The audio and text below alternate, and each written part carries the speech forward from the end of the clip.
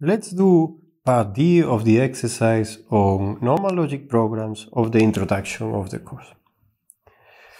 So let's first write here which are the atoms of the program. So we have this asparagus, cabbage, red, meat, fish, and white.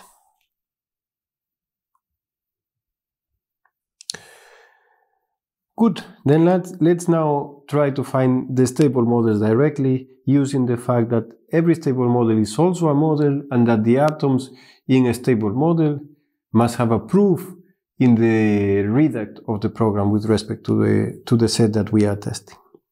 So initially we cannot derive anything, so let's consider the stable models where cabbage does not occur and where cabbage do occurs. So for the one on the left side, if we have not cabbage, then this is satisfied and we should derive asparagus. And okay, we have asparagus, this rule is satisfied and disappears of the reduct. And also with asparagus, we should get fish from there. And okay, this goes quick. With fish, we get white. And with fish and white asparagus that we already had, so the rule is satisfied. And okay, we do not have cabbage, so this rule is satisfied and we cannot derive meat. Now what else? If we have white, then this rule is satisfied and in fact disappears from the reduct. And yes, this is what we can do so quickly, and now we can think what is left here, this meat and red. So at this point, okay, let's get a bit back to repeat what I did. If we have a stable model where cabbage does not occur, we know these three should occur because of the time of reasoning we have done so far. Now, what we can say about red now is that in the reduct of any stable model that contains meat, this rule disappears. So then this means that there is no way to derive red in a stable model that contains white. So then red cannot belong to such a stable model. We can then be clever and say red has to be false. And then with a similar type of reasoning, we can get that for meat the situation is similar. To derive meat, we have to use some rules for it, but we do not have cabbage and we do not have red. So there's no way to derive it. Hence, meat also has to be false. Okay, this was fast. So basically, what we know is that if an interpretation doesn't have cabbage, it should also satisfy this literal. It must have A, F, W, and it should not have R or M. Good, and since we have M, we know this rule is satisfied. And then from the dots that we were writing here, we know that all the rules are satisfied. And okay, so then let's do the reduct now. So just repeating what we have done before. We delete this one. Here we have asparagus, so we delete the whole rule. We have white, we delete the rule. And these are all negations. So now, if we compute the consequences of this program, from the first rule we get the A.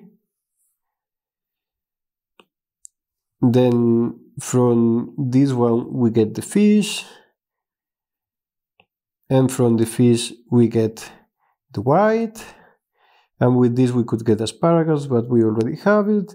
And then for these two rules left, there's nothing else we can obtain.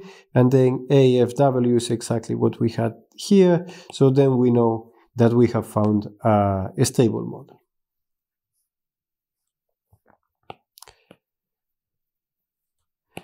And then we can just write it like this. Bang. Now let me clean a bit the program, and then we continue with the other side. Okay, so what can we deduce if we have cabbage? So in this case, this rule will be deleted from the reduct because cabbage will appear in this possible stable model.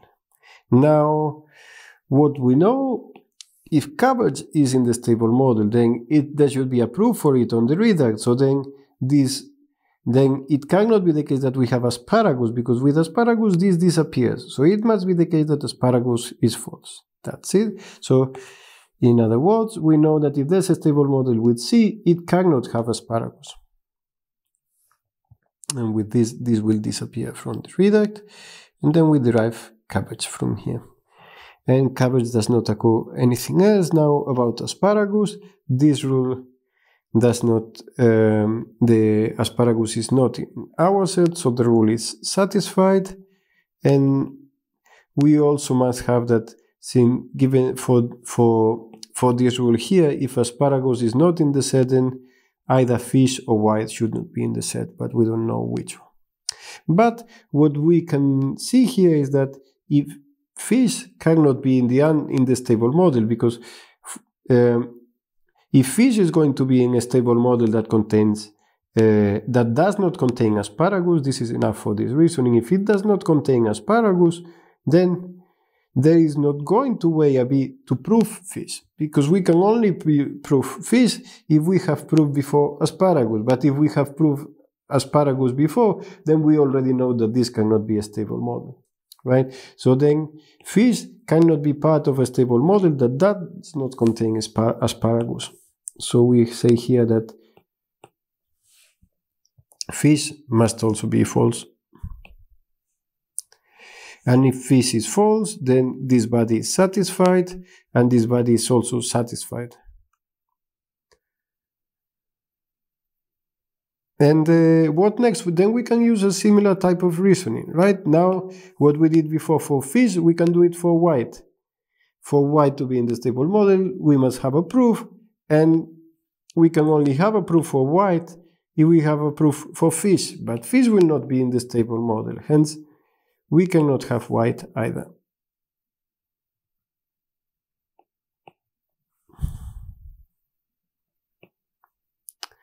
Okay, and if we do not have white, then this is deleted from the reduct, and we can derive red. And if we have red, then we can derive meat.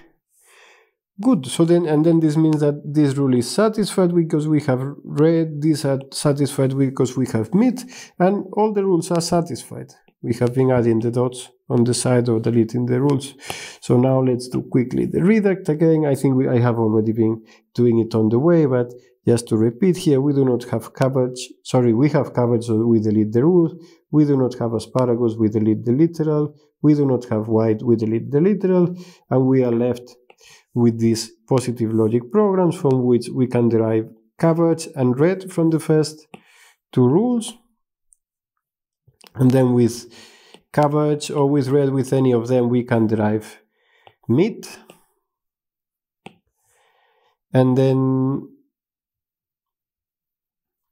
okay, and then with these rules, let me write it, because now I'm a bit lost with what we have left. So we have cabbage, we have red.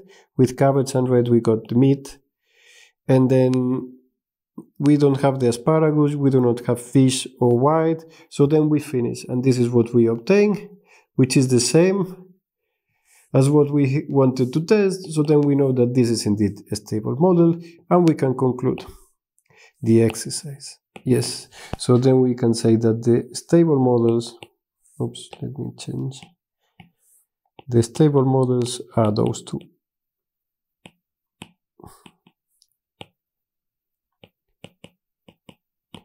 AFW and CRM.